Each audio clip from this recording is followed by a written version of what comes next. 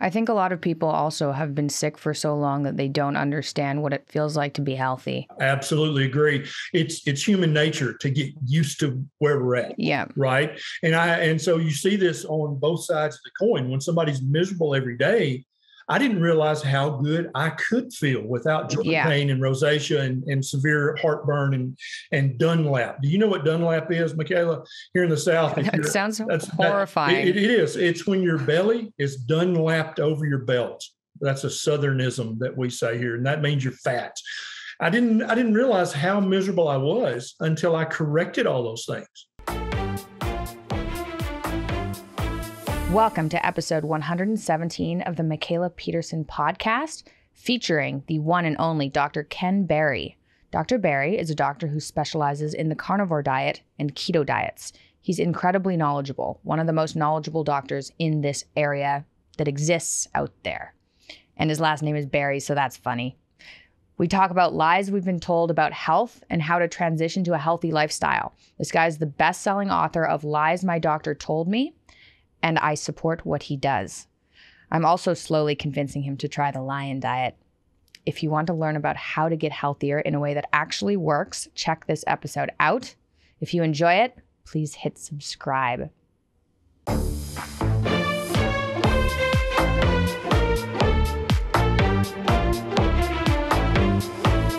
Dr. Ken Berry, welcome to my podcast. Hey, Mikhaila. Thank you so much.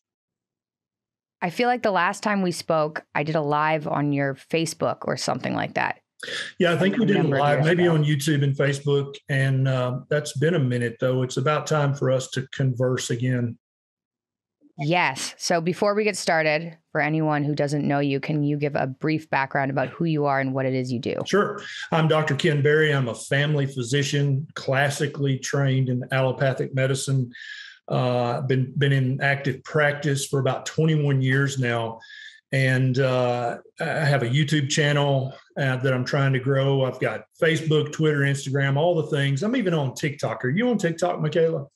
You should be. I am on TikTok. Excellent. How do you feel about TikTok? I'll go check out your TikTok. But the reason I'm on all those social media platforms is because I have to go to where the people are to help them understand the lessons that I learned in my own journey, first of all, towards severe chronic illness, and then doing a 180 away from that back to what I would consider fairly close to optimal health as a 52-year-old. And so the things I learned along that journey and the things that I saw reflected in my patients when they changed their diet, that's kind of compelled me. Some would say called me to kind of focus all my effort on reaching out to the millions of people who suffer from chronic disease, chronic inflammation, obesity, type 2 diabetes, fatty liver, autoimmune conditions, that all of these things are, at least to some degree, reversible by eating a proper human diet. And so it really, I'm on fire for that and have been for the last 3 or 4 years. And I don't see any plans in the future to stop doing that, because it's, I'm a doctor. I'm supposed to make people better. I'm not supposed to medicate them. I'm not supposed to tell them there's no hope. I'm supposed to give them hope, and then also give them a path that they can follow, and also introduce them to a tribe of other people who have had similar problems and similar journeys, and say, hey, we all got better, and you can too. That is what I like to hear from a doctor. What else would a doctor say? I know. They say lots of things. They say, you're chronically ill and there's nothing you can do about it, and here's some pills. Yeah. You're just unlucky. You're screwed. Yeah, exactly. And I think that even if a patient is screwed, I think there's always hope for at least some degree of improvement. And that's the thing that we need to focus on. Not the fact, if the odds are bad, why focus on that? Because you're not in any way helping the patient. Every interaction between a patient and a doctor, or in between a YouTuber and a watcher, should be therapeutic. It should be an opportunity to instill some hope, however small the hope. There should always be hope involved, and there should always be a path. This worked for me. This has worked for thousands or tens of thousands of people. You should try this.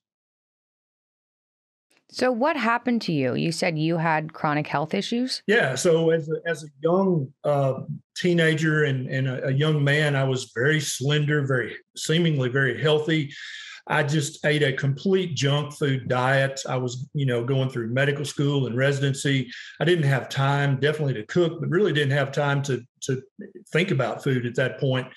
And my body had not given me enough negative feedback yet that I knew that was important.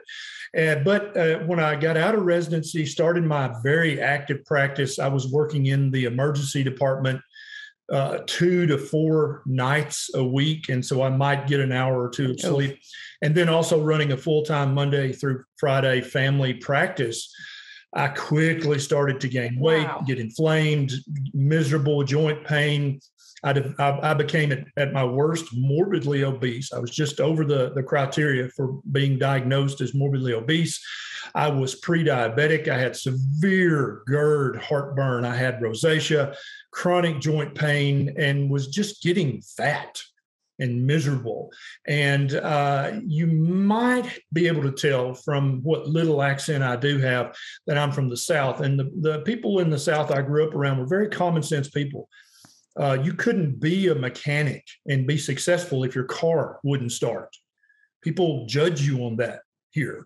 You couldn't be a hairdresser and be successful if your hair was ratchet, right? You had to have nice hair to be a successful hairdresser.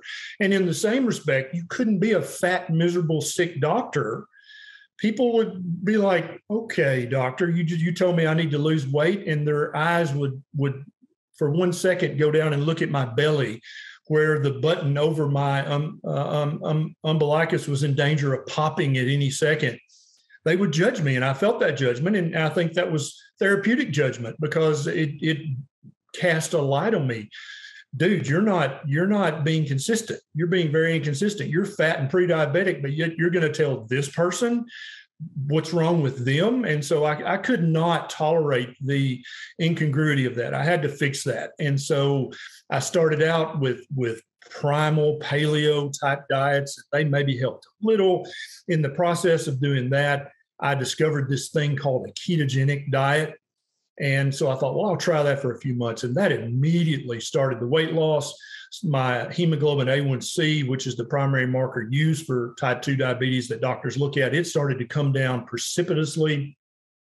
All of my symptoms of heartburn, joint pain, inflammation, rosacea, dandruff, skin tags, all of that stuff started to get better on this ketogenic diet. And in the process, I was reading about your dad, Jordan Peterson. He's doing this carnivore diet. I'm like, that's interesting, because that's as low carb as you can possibly get, right? And then I saw this crazy Dr. Sean Baker, an orthopedic surgeon. He's doing this carnivore diet. And so on my Facebook page, I just issued a challenge. I said, hey guys, let's do 30 days of this carnivore diet. Let's see what happens. And so when I tell you I had heartburn, it was severe, almost disabling. It was so severe. I had to take 2 Nexium, which is a very strong prescription medication for GERD.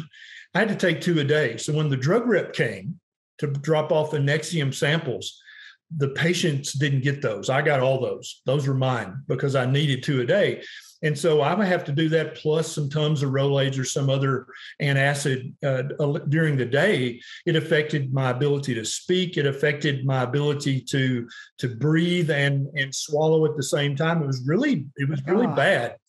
So on a ketogenic diet full of real whole 1 ingredient foods, not all the keto shakes and cakes and cookies and pies, but real keto food, my heartburn, which was severe, 10 out of 10, got 80% better. And I'm like, At that point, I didn't know enough. I hadn't reached out to enough people to know that wasn't just an anecdotal weird thing that happened to me. That's something that very commonly happens for people with severe reflux when they start a ketogenic diet.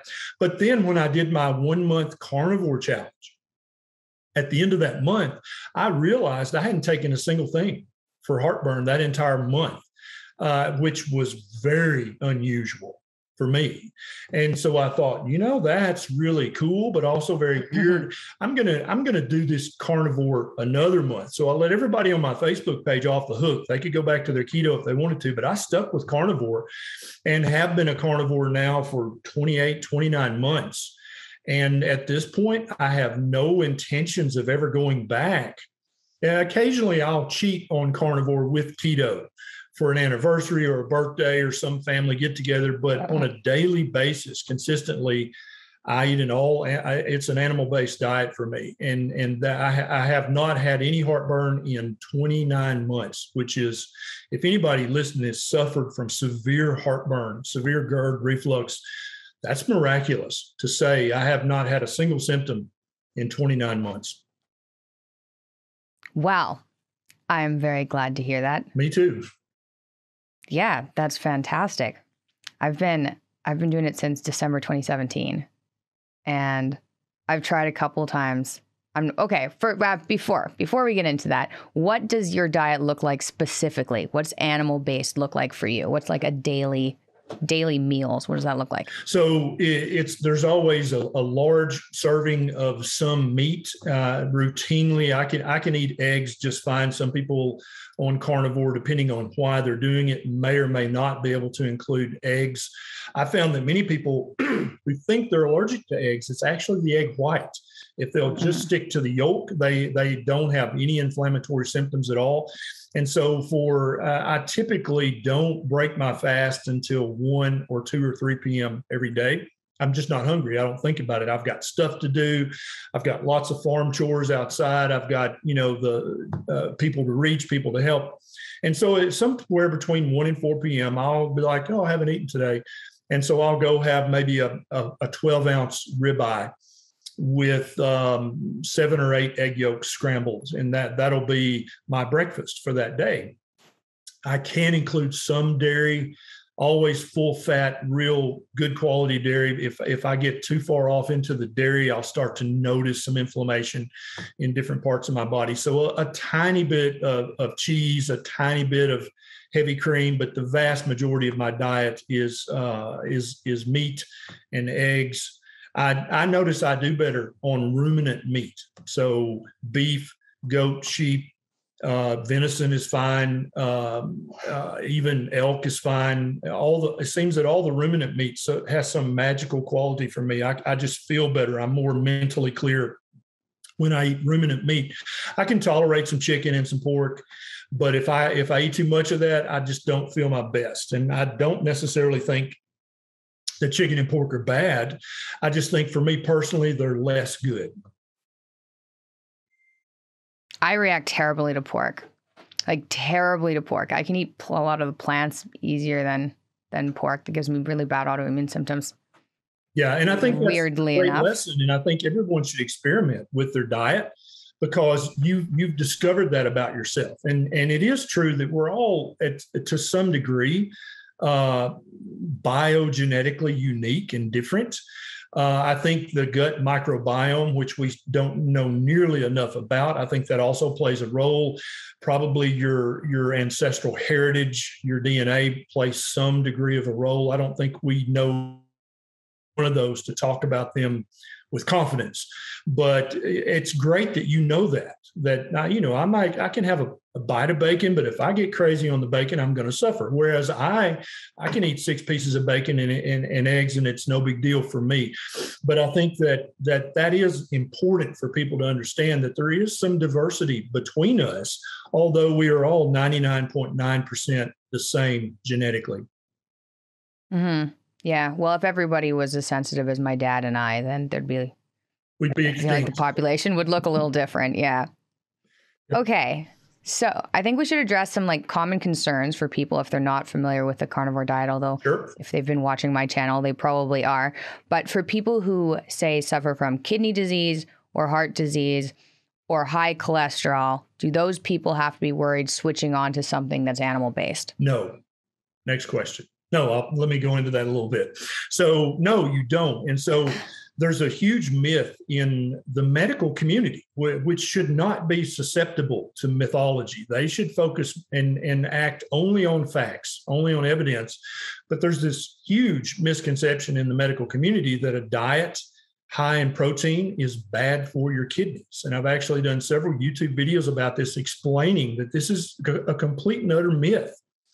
There's no research, definitely no controlled research that shows that a high protein diet, protein from any source, is bad for the human kidneys. And there's definitely no controlled research showing that protein from meat is in any way bad for kidneys. And so I've started using the phrase, meat is good for your kidneys. Prove me wrong. Show me the research. And until I've yet to have a single controlled research studies thrown in my face saying you're wrong, big guy, meat is bad for your kidneys. There is no research that shows that, yet the average medical doctor, dietitian, nutritionist, they will, especially someone with stage 1, 2, or 3 chronic kidney disease, they will scare them to death. Oh, you need to avoid, especially red meat. Somehow red meat's magical. It's much, much worse for your kidneys than white meat. But okay, that's great. So where's the research? Oh, then you hear the crickets chirping because there is no research that supports that whatsoever, which makes that at best a hypothesis, at worst a myth or a big fat lie, like I talk about in my book. People with any medical condition, you're still a human being. You're still Homo sapiens sapien. Therefore, you need to eat a human-specific diet, a proper human diet. And for every human on the planet, a proper human diet consists of a large percentage of fatty meat. And until we've got some controlled research, you can't even argue otherwise. What about heart disease? Yeah. So red meat's going to cause a heart attack. Eating red meat is going to raise your cholesterol. So the American Heart Association, which is the de facto world heart association, because most other countries take their walking orders directly from the American Heart Association when it comes to all matters heart related, they have stopped recommending a maximum amount of cholesterol intake in the diet. The research is very clear. And the reason why you didn't know that, Mikhaila, is because they didn't have a press conference as they should have. They should have held a press conference and said, we know, we've been recommending that you limit your cholesterol intake for decades, but the research doesn't support that. And it doesn't matter at all how much cholesterol you eat. Your body's going to make the amount of cholesterol you need. So we are no longer recommending that. That would have been the ethical thing for them to do. Yep. Because what happens when they don't hold that press conference is even though the top cardiologists and the people that set the guidelines, they've stopped worrying about cholesterol intake in your diet. And they've stopped recommending that to their personal patients. But we have this thing that I call the echo of the lie that I talk about in the book. So even though the preeminent authorities have stopped talking about that, it's not even in there. If you print out their dietary guidelines, it's not in there anymore. But we still have all these doctors and dietitians and nutritionists and mothers and fathers who are saying, oh, don't eat cholesterol. It's bad for your heart. And it's idiotic. Because it was a weak hypothesis for a few decades, and it's been completely disproven, even though the researchers were trying desperately to prove that it was a valid hypothesis. They failed miserably. And we've still got this echo of the lie that your hairdresser will tell you, that your Aunt Betty will tell you, oh, don't eat the egg yolks, it's too high in cholesterol. But there's no research to support that. So a lot of people listening to this will be like, you're telling me the American Heart Association said that cholesterol is no longer a molecule of concern when it comes to dietary intake? Yep. It's on page 187 of their guidelines, buried in the minutia, but it's there. And so then, then what about saturated fat? Eating saturated fat's bad for your heart. Well, they've also stepped very quietly away from that recommendation as well.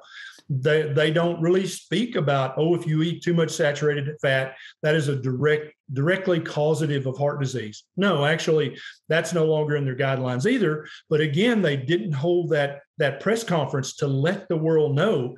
So we've got all these people who mean well, right? They mean very well, but they're just wrong. And any smart person understands that no matter how good your intentions are, if the information and teaching that you're giving is just wrong, you're going to do harm. And so there's all these people who are scared to death of ancestrally appropriate foods like egg yolks and fatty meat, because they're afraid it will affect their heart because of the cholesterol or the saturated fat.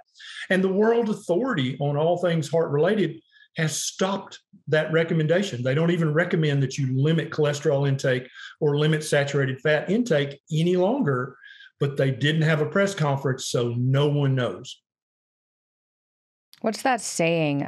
The road to hell is paved with good intentions. Yeah, in this case, I think that's very applicable. Yeah, no, that's completely criminal, in my opinion. I agree. At what point do we have a young attorney out there who's hungry for a class action lawsuit? Or do we have an assistant DA in some state who's hungry to make a name for herself and who files a class action lawsuit against one of these organizations saying, hey, you're actually doing harm by not making public the fact that you no longer recommend that people limit cholesterol and saturated fat intake? Because here's the harm that's being done.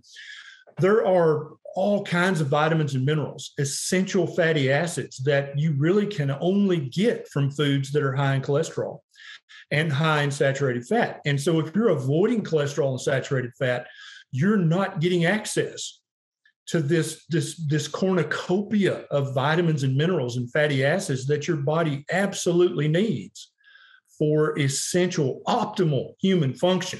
You might be able to limp along without these vitamins and minerals and fatty acids, but never will you realize your best health, your most optimal function. It's just not accessible to you because you're being restricted from these necessary nutrients. Yeah. I think a lot of people also have been sick for so long that they don't understand what it feels like to be healthy. Absolutely agree. It's human nature to get used to where we're at. Yeah. Right. And so you see this on both sides of the coin. When somebody's miserable every day, I didn't realize how good I could feel without joint pain and rosacea and severe heartburn and Dunlap. Do you know what Dunlap is, Mikhaila? Here in the South, it sounds horrifying. It is. It's when your belly is Dunlapped over your belt. That's a Southernism that we say here, and that means you're fat. I didn't realize how miserable I was until I corrected all those things. But then on the flip side, people like you and I, now that we found our point on the spectrum of a proper human diet and we feel great every single day, we kind of get used to that as well, don't we?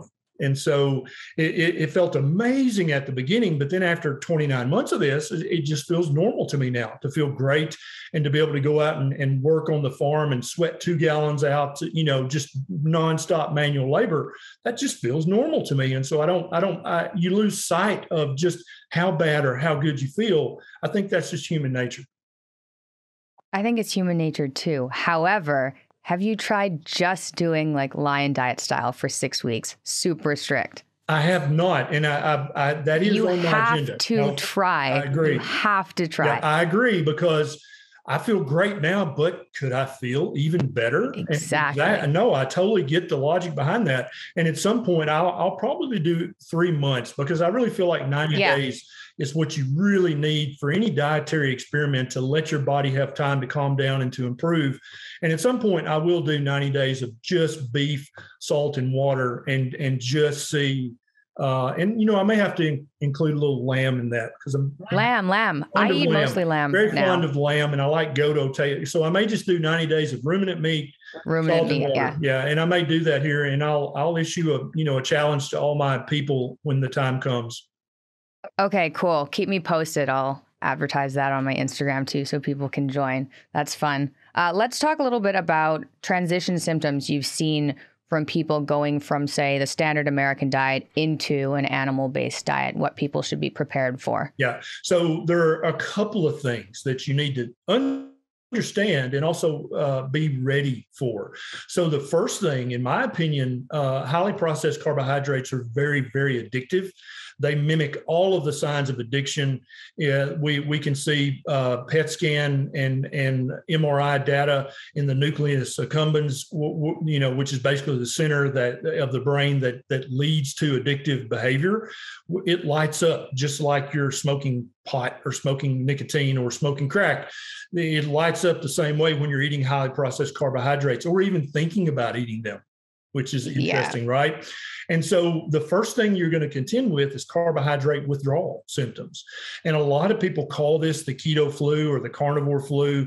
But when people are quitting smoking and they have the same exact symptoms of withdrawal, nobody calls that the quitter's flu, right? Because you know that it's bad for you to smoke. So it doesn't matter what your symptoms of withdrawal are. It's still worth it in the long run to quit smoking. But food is so wrapped up in emotion, in religion, in family ties that we don't think of that the same way as we do tobacco, which obviously no one needs to smoke. No one needs to do illicit drugs. No one needs to be an alcoholic. So we don't have all the social and emotional ties to those things. We can just single those out and say, that is bad for you, stop that. But food's different, right? Because we have all these emotional strings attached to it. And so when you change your diet from the standard American crap processed diet to a ketogenic diet or a carnivore diet, and you start to feel miserable, people immediately are going to jump to the conclusion, well, that diet's bad for you. You should go back to eating your regular diet. Instead of thinking, no, maybe you're having withdrawal symptoms from the highly processed grains and the sugar content.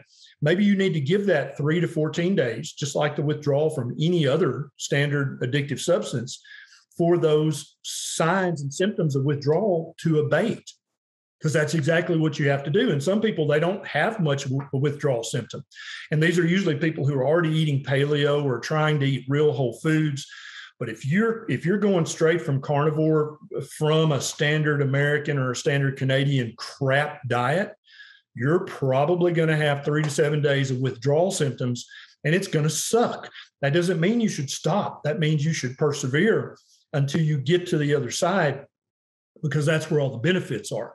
The second thing that people need to be aware of is when you're eating a high carbohydrate diet, your insulin levels are staying chronically high. Your levels of chronic inappropriate inflammation are chronically high. That both of those things are going to make you store a lot of fluid, unhealthy fluid in your body, right? And so the way the human kidney works is when you start eating a very low carbohydrate diet, your blood sugar levels and your insulin levels are going to quickly return to normal. And that's going to cause a diuresis, which means that you're going to start to urinate out all this unhealthy fluid that you've been storing inappropriately all over your body. But the way the human kidney works is you can't just urinate out free water. You have to have some degree of salt go with that water. You have to have some degree of magnesium and potassium and even calcium has to go with that water because of the way the human kidney is designed. And so you'll wind up with other symptoms of not eating enough salt, because we all been taught that salt is bad, which is another big fat lie that you don't have to worry about when you start eating a proper human diet. But for the first few days of this transition, you need to be very mindful that you're eating enough salt, and you need to be very mindful that you're getting enough magnesium and potassium either in your diet or in the form of a supplement. And those things alone mitigate the symptoms of carbohydrate withdrawal and just the keto flu or the carnivore flu that many people mislabel it as. It's just electrolyte fluctuations, salt fluctuations, and carbohydrate withdrawal. That's what you're suffering from. It's short-lived, it's temporary, and I promise you it is worth the 3 to 7 days transition period to get to the other side.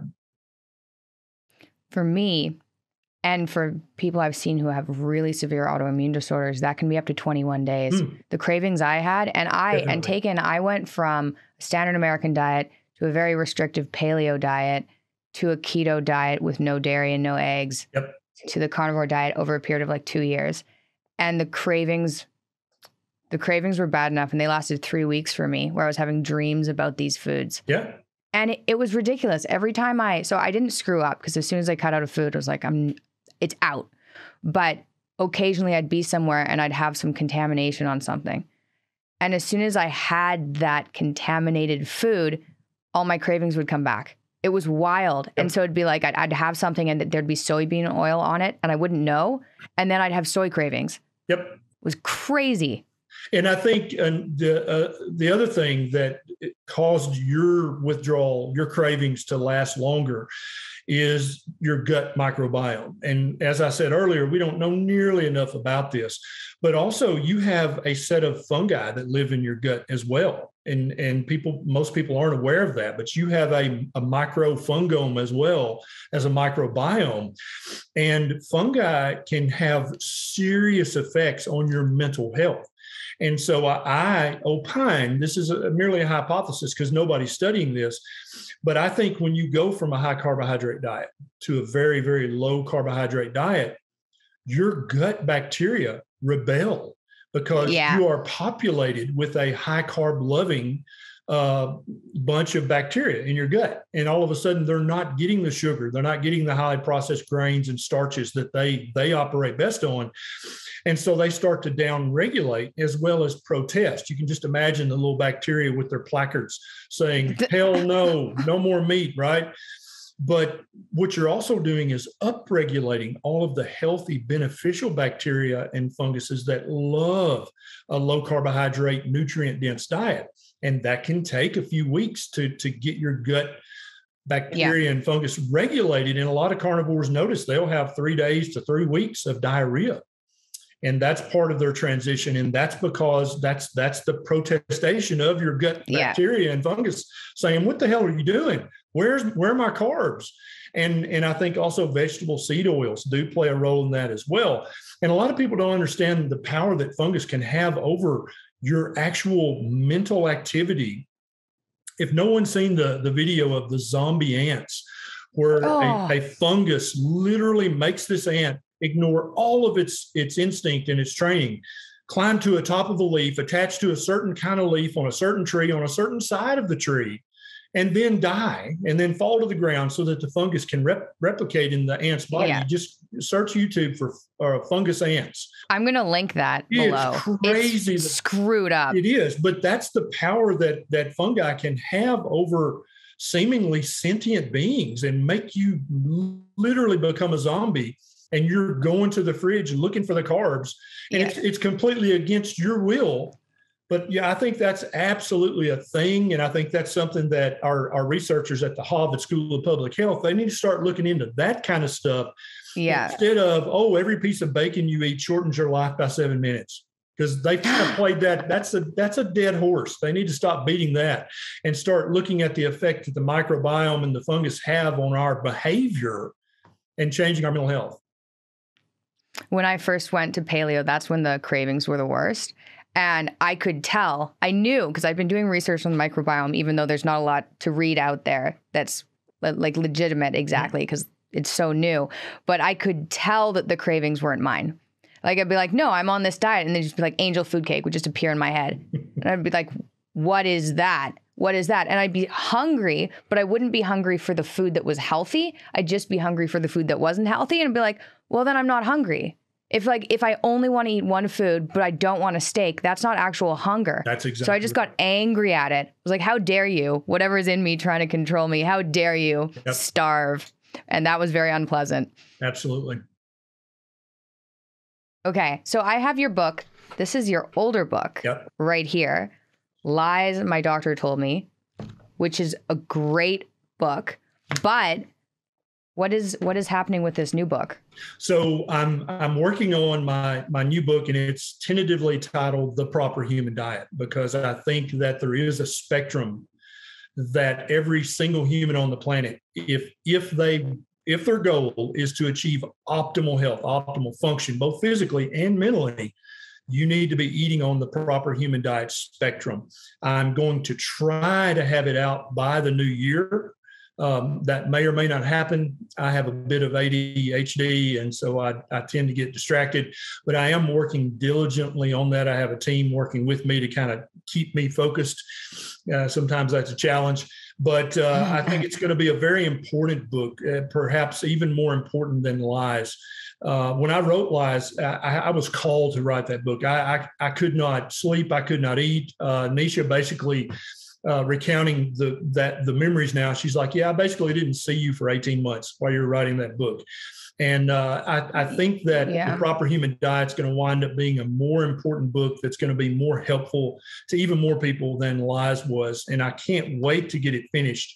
But it's a work in progress. Okay, well, I'm looking forward to that. This was a good one. I mean, I can tell why you felt like you were called to writing it. Medical myths that can harm your health. There's probably an emotional aspect to that. Yeah. Well, it's such a convoluted, complex topic, because just think of the interaction in the average doctor's office. Here's a doctor who received very little training on nutrition, right? On average in Western medicine, it's maybe a few hours of training. And then they are looked upon by the patient as an authority figure, almost like a witch doctor, like they know things I don't know. Anything that comes out of their mouth, I should consider gospel. I should do what they say. But the doctor not only doesn't know what the hell he or she's talking about when it comes to human nutrition on average, they don't know that they don't know.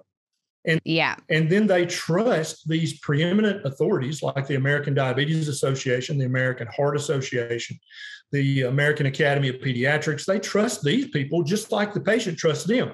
So you've got this almost exponential, just terrible trust problem. And it multiplies each step up the ladder you go. So not only is the doctor deluded and misled, then you multiply that by the doctor misleading and deluding the patient. So it just becomes almost an unsolvable puzzle of how the hell do you fix that interaction? But that's the most important interaction is between the doctor and the patient. And that's why I wrote Lies like I did, so that we break it up into one topic. And this is what your doctor says, but this is the actual truth of the matter. And I think that I wrote it for patients, but if you notice, there's actually an entire chapter in the back dedicated to healthcare providers. Like this is what you're doing wrong. This is how you correct that.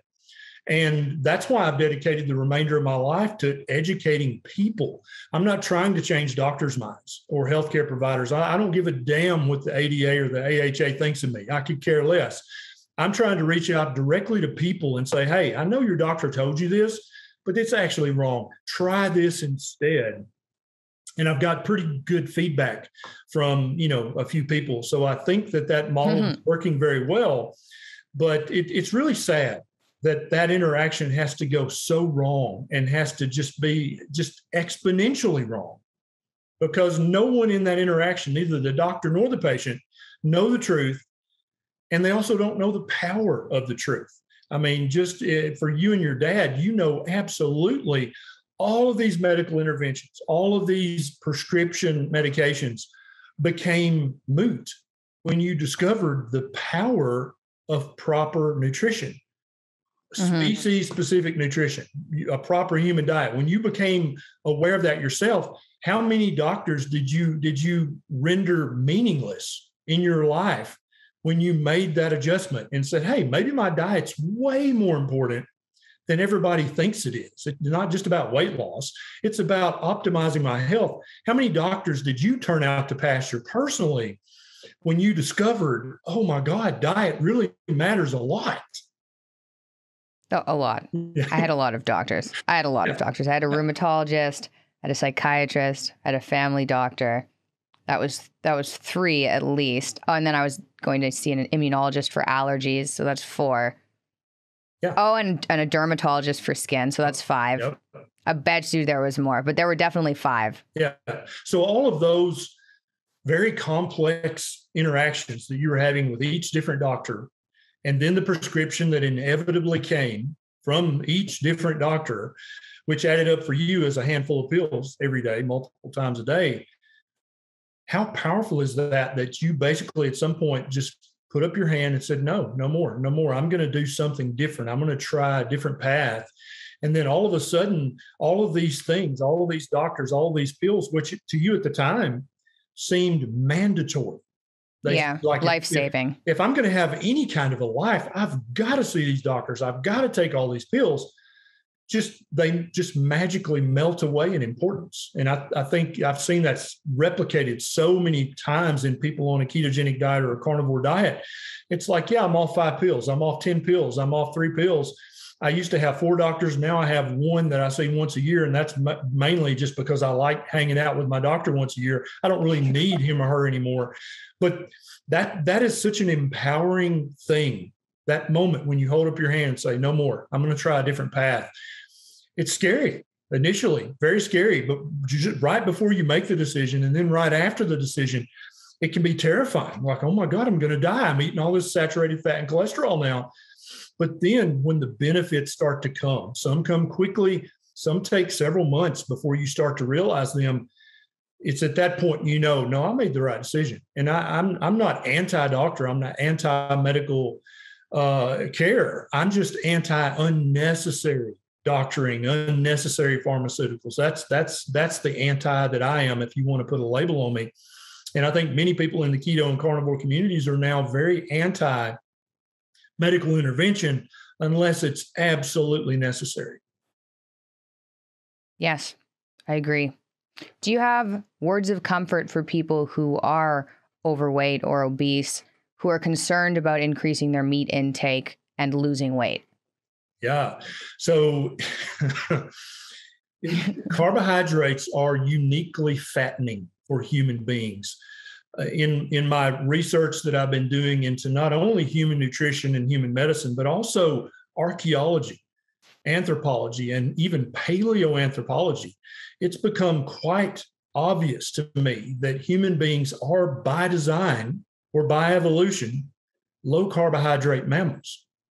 That's just what we are. And so anyone who's eating over 100 total grams of carbohydrates a day, you're going to have some degree of hyperinsulinemia, some degree of inappropriate chronic inflammation. And it may manifest in your skin.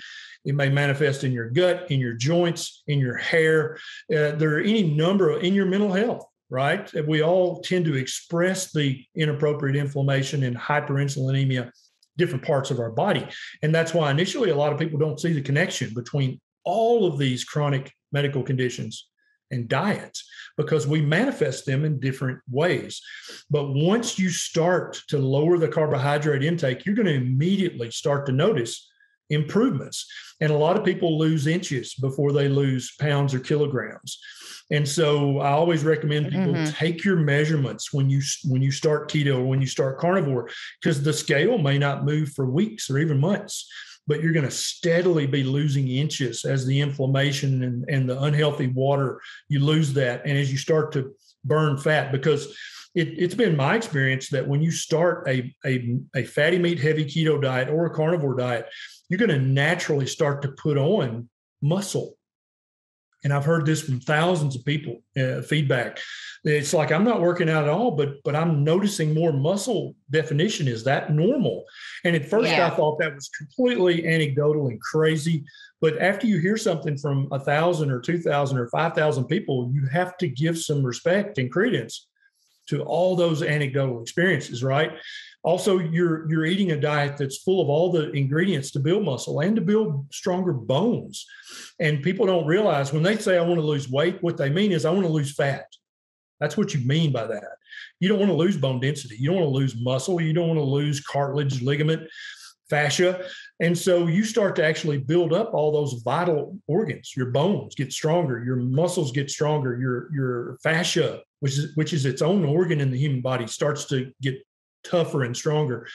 Ligaments, tendons, cartilage, all this stuff starts to get stronger. That's going to show up on the scale. So as you're losing stored fat, you're actually gaining these other things. And so for weeks, you can actually break even on the bathroom scale and think, this diet's not working for me at all. But if you're taking your measurements, you unlock that information. You're like, oh my God, yeah, I've lost 3 inches off my waist, even though the scale hasn't moved.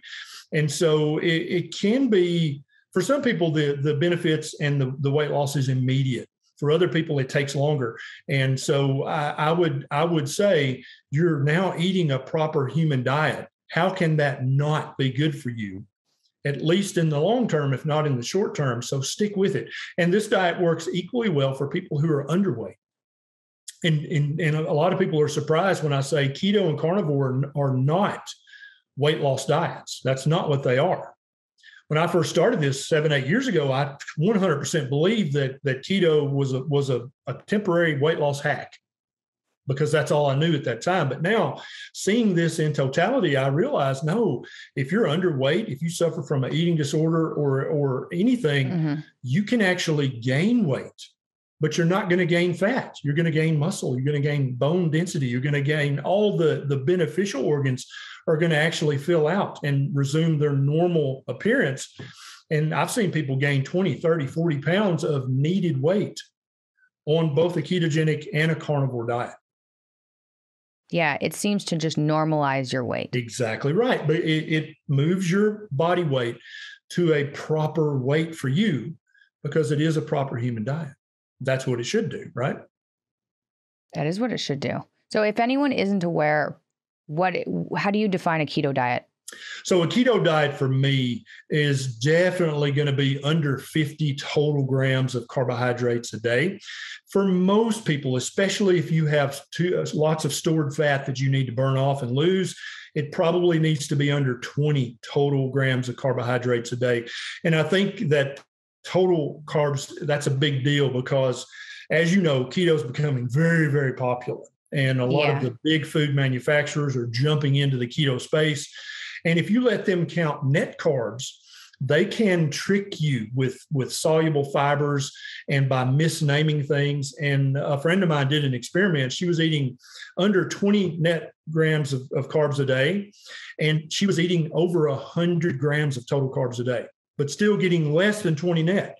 And so the big so how is that different? What's the difference between net and total? So total carbs means counting every carb, including fiber, because many of the fibers, some fibers are insoluble and you truly don't absorb them and get any carbohydrates from them at all.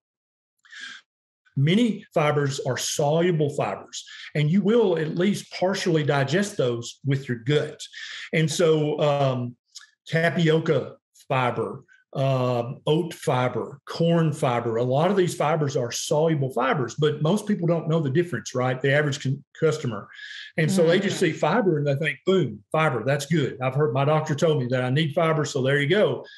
But a lot of it, so corn fiber and tapioca fiber and oat fiber, you're going to get about 2 grams of carbs from each gram. You're going to get, you see what I'm saying? You're going to get 2 grams of carbs out of that 4 grams. And you're like, oh, wait a minute, I didn't realize that. Yeah, that's right. And the big food manufacturers, they know you don't know the difference. So they'll fill their fake keto foods up with lots of soluble fiber.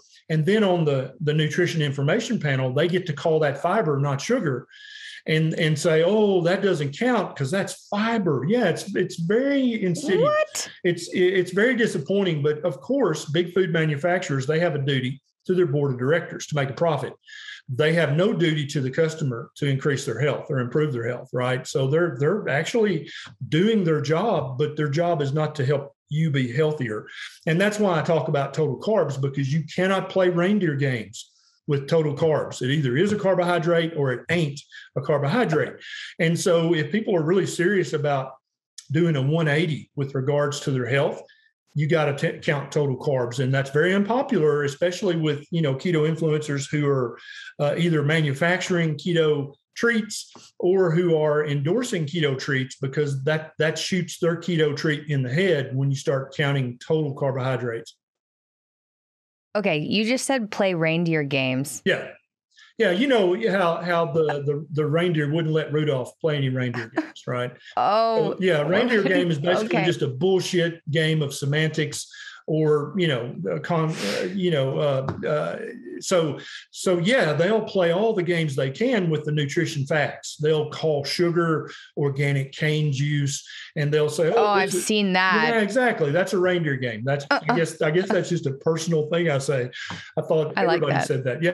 Yeah, but they'll do that for a profit, because their goal is not to make you healthier. It's to make the bottom line healthier. Okay. And so I also think a ketogenic diet, every bite of food you put in your mouth needs to be nutrient dense. That's why we eat. We don't eat, we shouldn't eat for just pleasure. Every bite of food should be meaningful nutrition, right? I think every bite of food you eat should be a real whole food with one ingredient. These are all my definitions of a ketogenic diet. You might be able to use keto cookies and cakes and pies and bars and shakes to transition to a ketogenic diet. Yeah.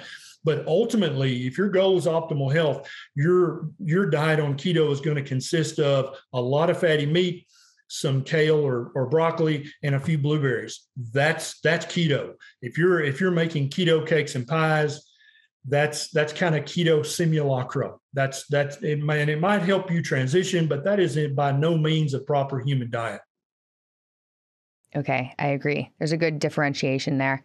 I know a lot of people who've transitioned from the standard American diet who do have an easier time going, okay, I'm not eating pizza anymore, but I'll have like keto pizza or paleo pizza. And it cuts out a lot of the super, super, super harmful ingredients. Exactly. But it's not a way to, so it's a way to transition. Or for kids who are really used to the standard American diet and used to eating like sugar all the time, you can switch them onto keto treats and they'll like hardly notice.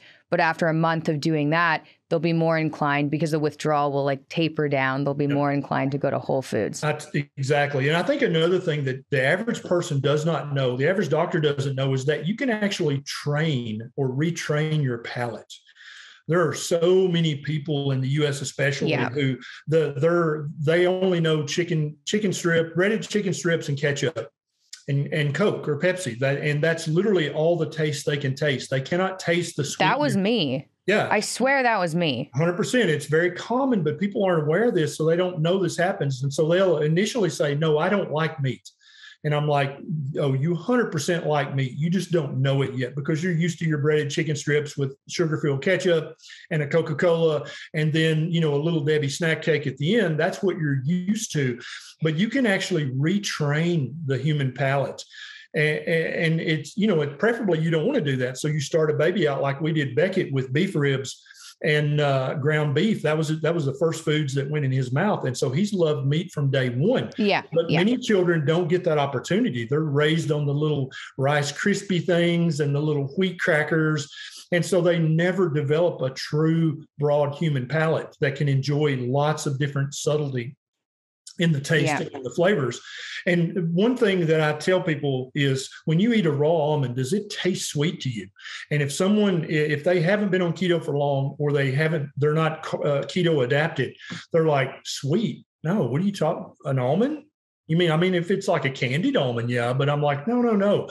Almonds are very sweet. And when you can taste that, you know that you're retraining your palate. Your palate is learning, there's much more subtle flavors than just sweet, sour, and salty. There are hundreds and hundreds of layers of the palate that you can redevelop by slowly transitioning to eating real human food.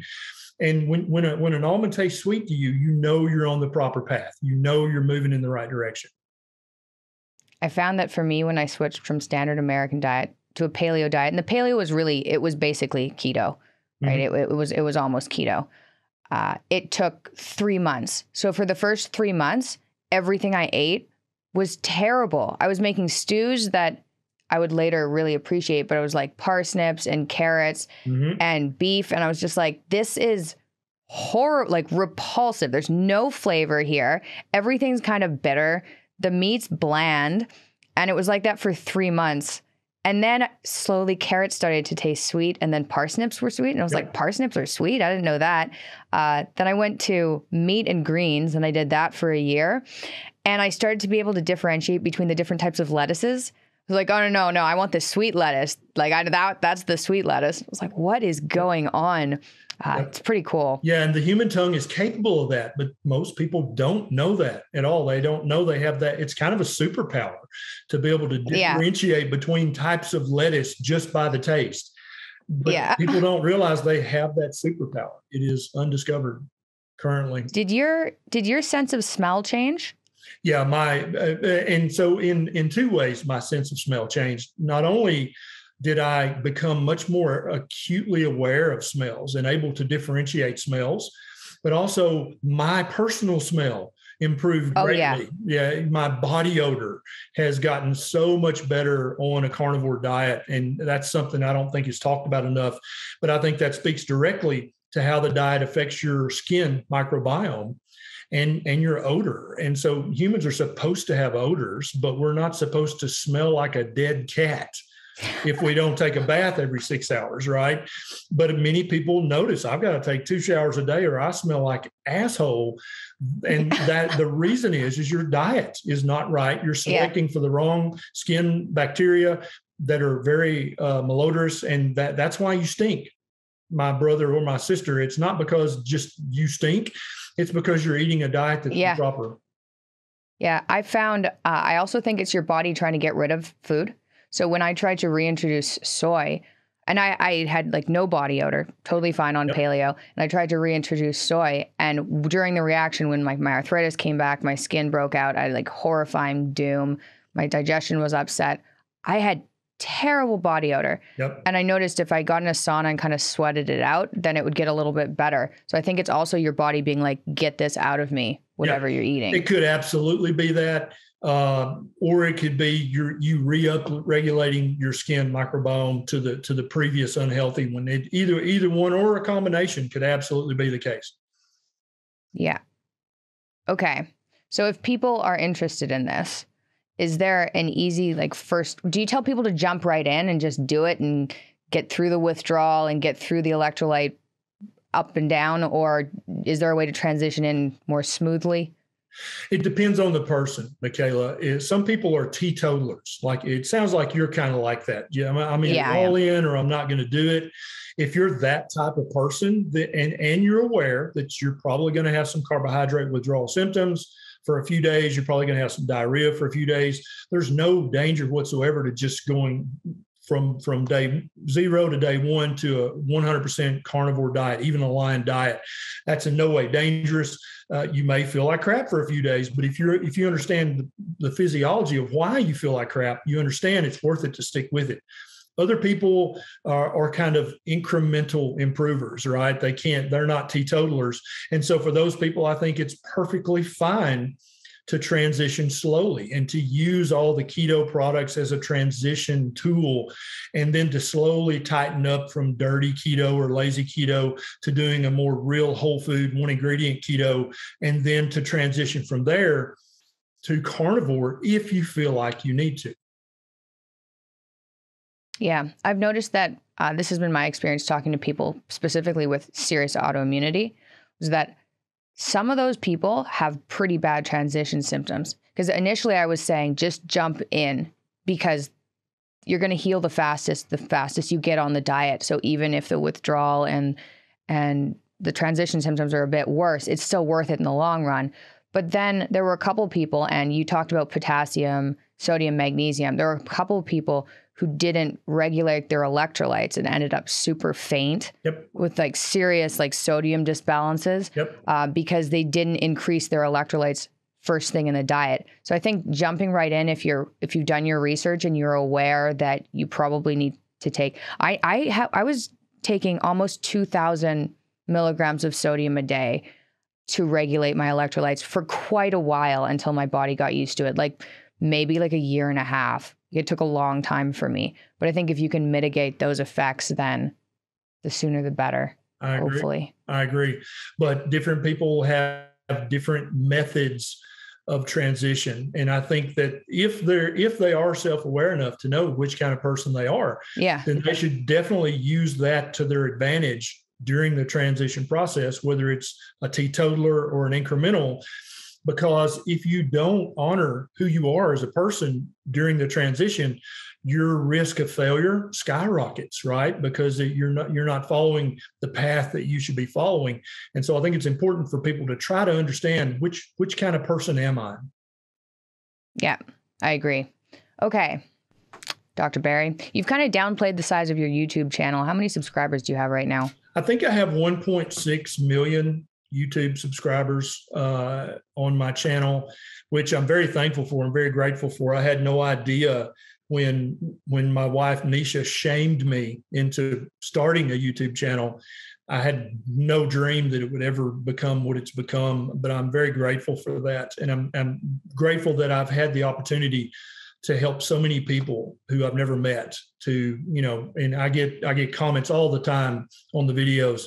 It's like, you've helped me lose this much weight and I've reversed these chronic medical conditions. And I no longer am contemplating having a knee replacement surgery because my knee doesn't hurt anymore, that kind of stuff. And that stuff, to me, that is payment. That is better than money. That's better than accolades from the American Medical Association. They can kiss my ass, by the way. That's what keeps me going every day is the feedback from people who's saying you have changed my life for the better.